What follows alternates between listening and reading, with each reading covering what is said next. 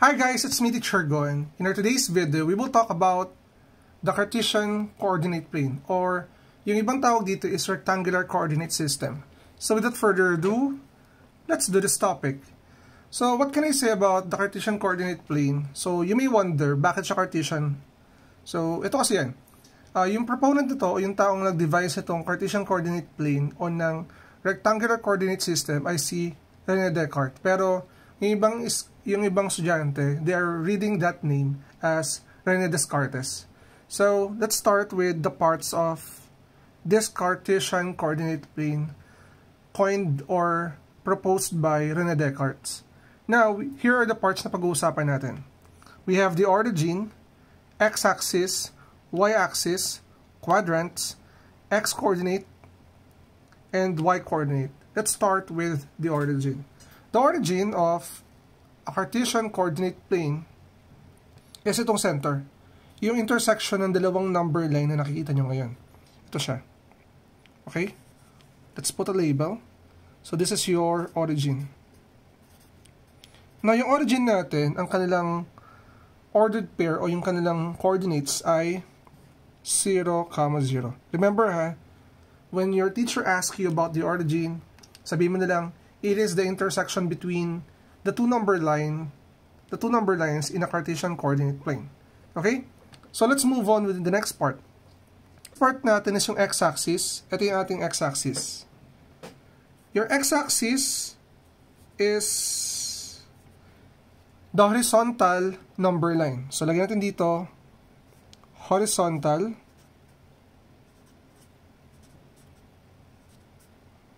number line. Now, as you can see, yung number line natin ditong horizontal o yung x-axis natin is the normal number line wherein on the left side you have the positive integers, on the left side we have the negative integers, and on the right side you have the positive integers. Tapos yung center niya is 0. Okay? Now, let's move on with the y-axis. Yung atin namang y-axis, if your x is the horizontal, your y naman is the vertical. So this is your y-axis. Same lang naman to, pinatayo or naka-vertical form lang siya na number line. Yung upper numbers niya are the positive integers, and the lower numbers are the negative integers, and still, the center is 0. Now, continuous yung mga axis natin guys because it has the arrowheads and it will extend infinitely. Okay? We have here the vertical number line. Next is yung quadrants natin. As you can see, nung nag-intersect yung ating dalawang number lines o yung axis natin, x and y, nagkaroon tayo ng 4 different parts. We have here 1, 2, 3, and 4 sa ating Cartesian coordinate plane. Ngayon, nasaan sila? Anong tawag natin dyan? Ang mga tawag natin dyan ay quadrants. Okay? This is your quadrants. Ito naman, yung quadrants natin, may mga numbers sila starting from quadrant number 1, 2, 3, 4. And yung pagbibilang sa kanila ay counterclockwise. Okay, counterclockwise pag ganun counterclockwise. Counterclockwise direction. This is your quadrant number 1. This is your quadrant number 2. This is your quadrant number 3. And this is your quadrant number 4. Ganun yung pag-name ng ating quadrants. Okay? So ngayon, sa ating quadrants, later on meron tayong pupuntahan dyan. Magbibigay ko sa inyo yung tip about this. Punta naman tayo sa ating x-coordinate and y-coordinate. In Cartesian coordinate plane, meron tayong tinatawag na ordered pairs. Okay? Ang ating ordered pairs ay denoted by x, y. Ito yung general form na. Yung x natin is the x-coordinate o yung abscissa. Yung ating y-coordinate is yung tinatawag nating ordinate. Ngayon, example, kung mapansin nyo yung origin natin, diba? Yung numbers ng origin na 0, 0 is an ordered pair wherein your x-coordinate is 0, your y-coordinate is 0. Pero, let's have another example. Let's try 5, 2. Okay? Here, your x-coordinate is 5. Your 2 is called the ordinate o yung y-coordinate nyo. Sir, paano po yan? Let's try plotting 5, 2. Dito tayo 5, 2. 5 and 2. Ito siya. Bakit siya tinawag na x-coordinate? Because it is perpendicular to your 5 in the x-axis. Ito siya. Gawa tayo ng broken line dito. Okay? Next, bakit siya tinawag na y-coordinate? Because it is coordinated with the value of 2 in the y-axis. Okay? So, ito siya. 5, 2.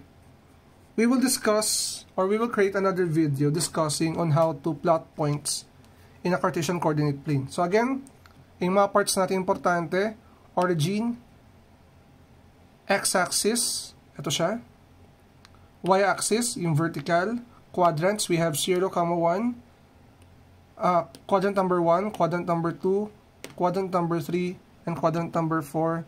And with regards to the coordinates of a Cartesian plane in a quadrant, meron tayong mga signs na sinusunod. Kapag quadrant number 1, ang sign nito is positive, positive. Kapag naman quadrant number 2, this is negative, positive. Yung quadrant number 3 naman natin, ang sign ng kanyang ordered pairs ay negative, negative. Kapag naman quadrant number 4, that is positive and negative. Lahat ng yan ay nakabase kung saang parts sila ng x-axis. Example, ito.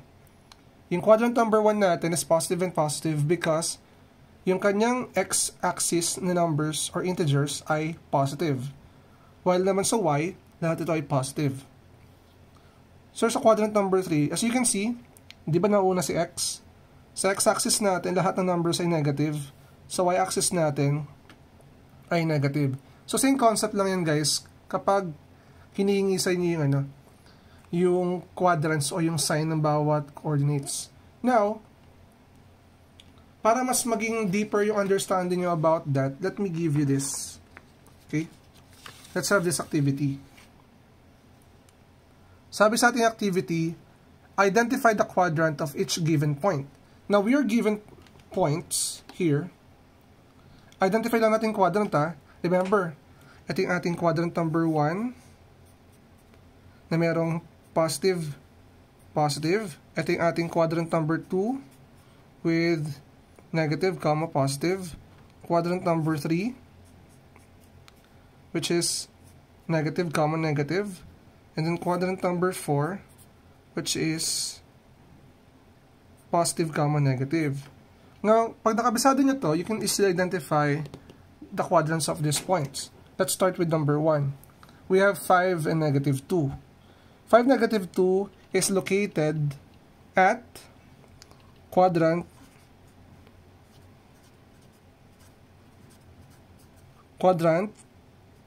number 4. Sir, bakit po? Because we have here positive and negative. Sir, what about number 2, 6, 4? Since the two coordinates are both positive, automatic, that is located at your quadrant number 1. Hindi natin siya ipaplot, kasi meron tayong separate video on how to plot points. Next, quadrant number 3, we have negative 5, negative 3. As you can see, the two integers or the two coordinates are both negative, meaning that is located at your quadrant number 3. For number 4, negative 7, 1, as you can see, the first one is positive, or the x is positive, the x is negative, and the y is positive, meaning that is located at your quadrant number 2. So, kung i-plot niyo yan, guys, ano ba importance nitong mismong ginagawa natin dito?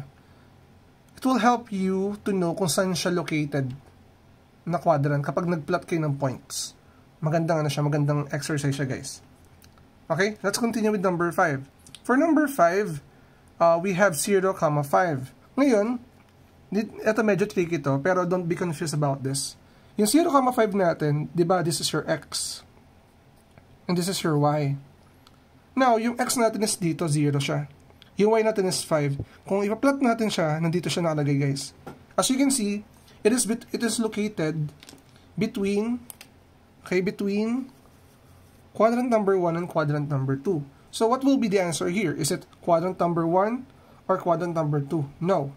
Since kung mapansin nyo, 0,5 lies on the y-axis, and to be specific, sa mismong positive side ng y-axis, ang sagot natin dito is positive